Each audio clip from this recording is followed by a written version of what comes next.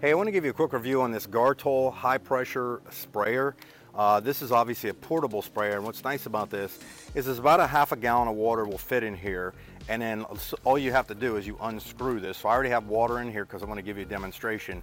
And then what you do is you just kind of pump down on this until the pressure gets to a certain point that it creates the pressure in here, and then you have a high pressure nozzle. Now the nice part about this high pressure nozzle is it will tilt, go sideways, things like that.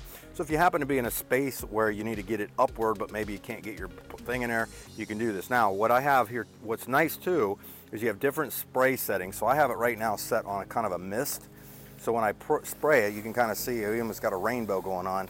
If I needed to lightly spray some plants, I could do it like that. If I start to untwist this all the way, it will actually start to go to a stream. So maybe there's some stuff that I need that I can't reach, or plants that are higher up, I can do that all the way. And it actually has a pretty decent spray nozzle on it. So it's not gonna blow, like you're not gonna clean your cement with it or anything, but you can kind of see that it does have some good pressure in there. And then obviously as it starts to get a little lower, all I gotta do is push it down a couple times, increase the pressure, and now I'm back to the mist that I had before. So it's pretty cool. Might be even a good thing to be out there in the heat and spray yourself off with, but anyhow, it's probably used better for plants. But pick this up, I think you're gonna like it.